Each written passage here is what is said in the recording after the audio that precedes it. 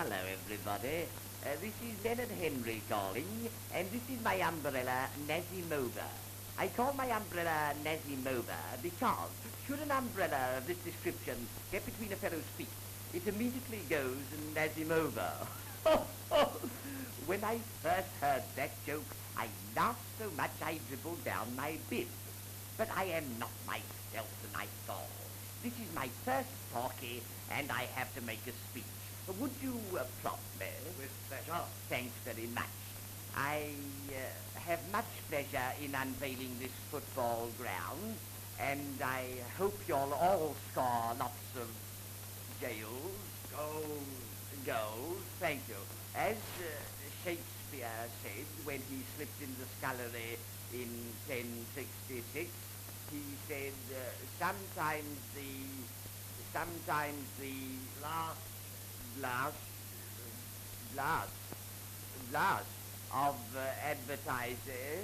Adversity, you fool. Sometimes the blast of adversity, you fool, strikes us when we are Seeking the bubble. Go on. Seeking the bubble. Go on. Reputation. I will now conclude with a Latin tag from one of my book laces. Oh, something's gone wrong with my nose. Oh, that's better. Entitled Nullae Secundus.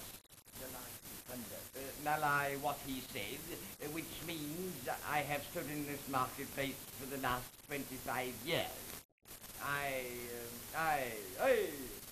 Somebody called me. It was me all the time, how silly. I did not intend making a speech tonight, and I feel that I have certainly succeeded. I will now sing a song entitled, No Matter How Fast the Fish May Swim, It Never Seems to Perspire. And I shan't want that.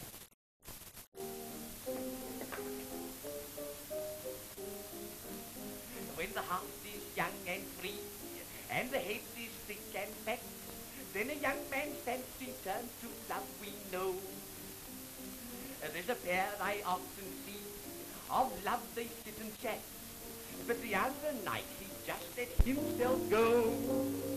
Oh, he loved her. Who did? He did. Where? On her doorstep last night. He hugged her. Who did? He did. Where? On her doorstep last night. He said, you are my darling Kate.